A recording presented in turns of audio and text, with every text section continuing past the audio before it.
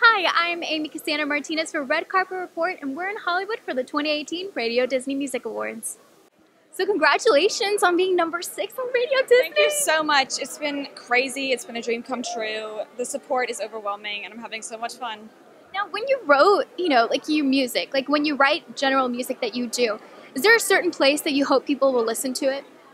I don't care where they listen to it, just wherever they feel free, wherever, if they're chilling in their house, or if they're on a long car ride, if they're in a difficult place or a fun place, I just want them to have that music to be encouraged. Now, what was the first memory you have of singing as a kid? Oh my goodness, I used to sing VeggieTales to my parents when I was a little kid. VeggieTales is my jam. They have some lit songs on there. And I used to do little concerts and stuff like that with my guitar when I was like 8. So, yeah, I've been singing forever. You know what I'm going to ask you now, right? Can you give us a little something from VeggieTales? Just to throw it back a little. Broccoli, celery, gotta be VeggieTales.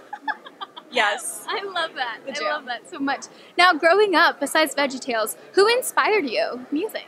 Taylor Swift is one of my biggest inspirations. I mean, with each new year, you see so many new artists come into the scene, and I just love all the music that I'm hearing every year. So really every artist that I'm hearing just inspires me in some little way.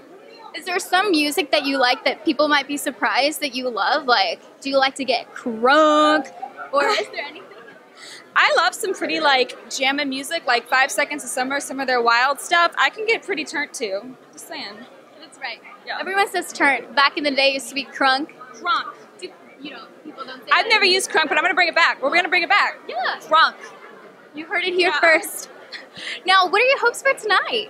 I am just so excited to see everybody in their beautiful outfits. Everyone looks amazing, and I cannot wait for some performers like Charlie Puth. I mean, I'm obsessed. So he's a fan favorite. Yeah, you're not the first one to say that. Now, where do you hope to be in 5 years from now?